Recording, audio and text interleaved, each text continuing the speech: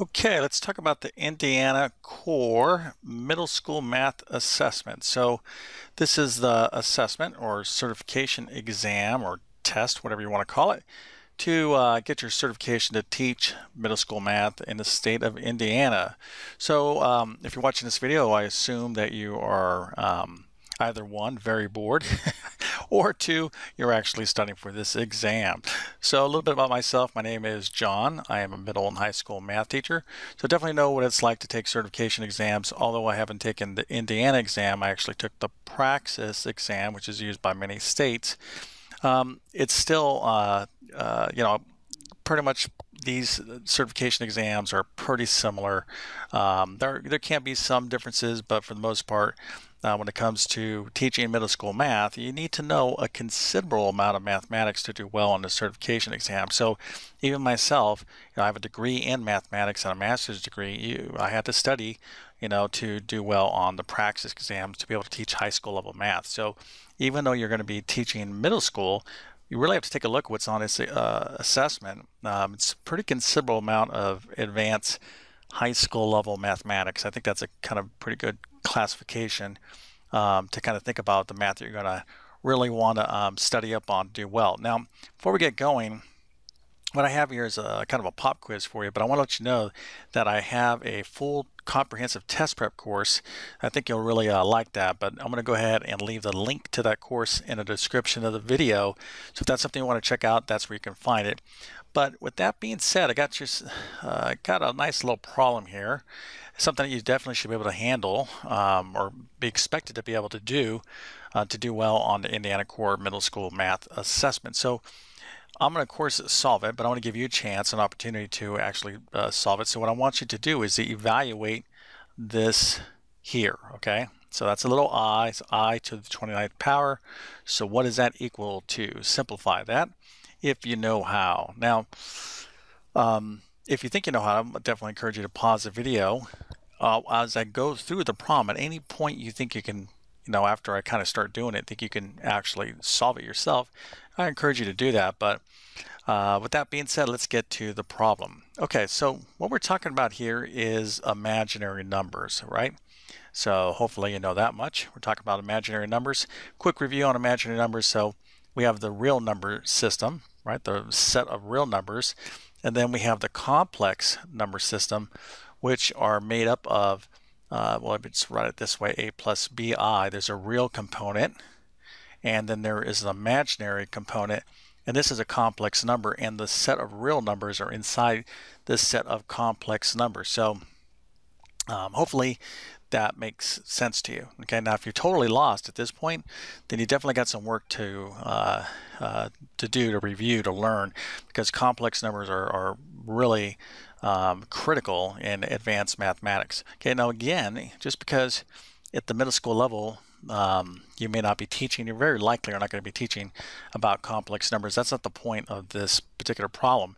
The point of this problem is to kind of measure your current understanding of the mathematics they're going to be teaching, but you're likely going to be teaching, very well could be teaching like Algebra 1 or maybe even honors geometry at the high school level, 8th grade level. That's not uncommon at all. And even to teach Algebra 1, that's a good amount of, that's pretty advanced, all right? Now I don't want to say like, oh, Algebra 1, we kind of think of it as kind of basic, but if you take a look at what we really do cover in an Algebra 1 level course, it's considerable. Okay, you're talking about, you start getting into concepts of complex numbers with the quadratic equation and type of roots, etc. But there's a lot to cover, which means you really have to be a master of this stuff. So anyways, not to go off on too much of a tangent, everything I cover here, not only have I taught, in a classroom setting, stuff you absolutely are going to need to know. Okay, so back to the problem. So without the aid of a calculator, obviously, and one other quick comment here, you probably should be able to do this with a calculator as well, at least know how to do that, even though I'm not sure if calculators are allowed on this particular assessment. I can't remember that, but that's not important. Let's get back to the problem. Okay, so I to the 29th power. How do we solve this problem, or how do we simplify this problem without the aid of a calculator? Well, it's a good idea to know what the definition of I is, right? So an imaginary number, by definition, 1i, or I, is equal to the square root of -1. So we're going to want to know that, okay? Now what about I squared? So if I square I, and I have I squared, I'm going to square both sides, right? So that's going to leave me here with just -1. So with these two pieces of information, we can solve this problem, but we're going to have to use our skills and knowledge with powers and exponents to rewrite this I to the 29th power. So let me kind of show you what I'm going to do here, and then if you think you can kind of figure it out any one time, go ahead and pause the video and figure it out. So how can I write I to the 29th power? Well, I could break it up this way. Let's think of this as, here, let me write that a little bit neater. I to the 28th power times I to the first power, or just I. Okay, so let's do it this way. So I to the 28th power times I to the first power. If you have the same bases and we're multiplying, remember, all we do is add the exponents. Okay, so this here, I to the 28th times I to the first, is equivalent to I to the 29th. Okay, so if I can figure this out, then I can figure out what I to the 29th is. So we're like, oh, okay, maybe you kind of see where I'm going. Well, the key is, how do we figure out this I to the 28th? Now, the key, we don't want to multiply I by itself 28 times or 29 times. That's just too long, right? So what we're going to do is we're going to go, okay, I to the 28th is the same thing as I squared to the 14th power times I to the first is I to the 29th. Remember this property here, x squared, for example, to the that x squared to the third power is the same thing as x to the 6th. So we just multiply the outer exponent times this inner exponent, and this is equivalent. I can write this as a general rule. A to the m to the n is equal to a to the m times n. Okay, so you can see here, I to the 28th is the same thing as I squared times all that taken to the 14th power. Now, why did I choose I squared? Well, obviously I know the value of I squared over here. Okay, it's -1. So now I can just substitute. I squared is the same thing as -1 to the 14th power times I. That is equal to I to the 29th. So, oh, okay, now this is getting someplace. So now what is I, or now that I substitute this -1 for I squared, what is -1 to the 14th power? Well, let's just look at the pattern here. -1 times -1 is a +1. Okay, so let's take a look at -1 times -1 times -1. This is a -1.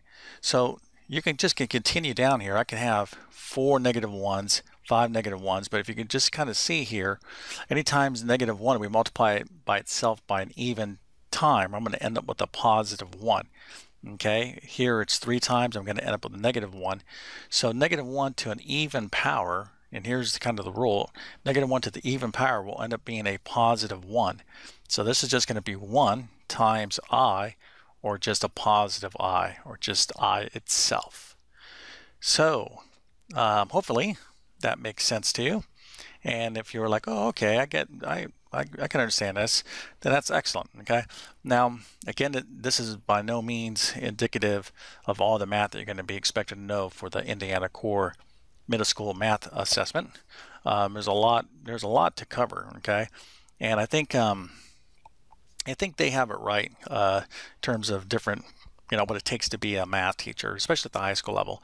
You really do need to almost have like a degree in mathematics, because you've got to have a real command of the knowledge that you're teaching. Okay, so there's a lot of math to be covered at the high school level, and likewise at the middle school level, you're really going to have to be a master of high school level math, because that's what you're really getting your students ready for, getting them ready for high school level math, or you're going to be teaching high school level math courses in middle school. And I think likewise, we kind of just continue this concept down to elementary level. Elementary school teachers really have to be a master of middle school math, and even some high school math. Okay, so hopefully you found this helpful, but let's go and wrap up this video. Again, if you want to check out my full test prep course, I think you'll really like what you'll see. I'm going to leave the link in the description of this video, so that's where you can find that course. I've been on YouTube for like 12+ years. I literally got hundreds and hundreds of videos that can help you out, so hopefully you can consider subscribing to my channel. If you enjoyed the video, definitely appreciate a thumbs up, and leave me some feedback. What's your background? Why are you focused in on math, you're probably like myself, you probably like math. Do you actually have a particular math degree, or maybe an engineering background or a science background?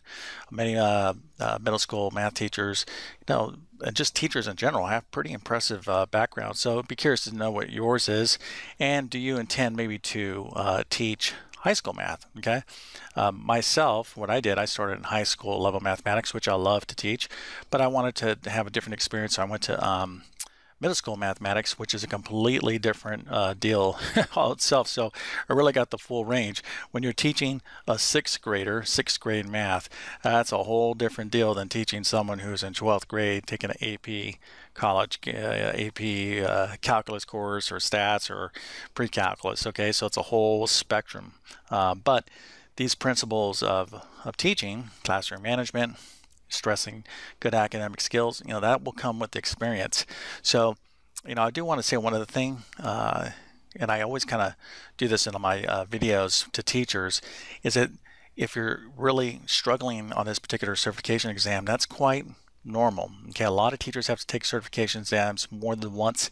So if you are maybe taking this again, second time or third time, don't feel bad. Okay, these tests are generally not easy, as they should not be, because you're really talking about this is a professional exam. Okay, you're going to be getting up in front of students teaching. A lot of responsibility goes with that. So work hard, study hard, and with that being said, I definitely wish you all the best. Thank you for your time, and have a great day.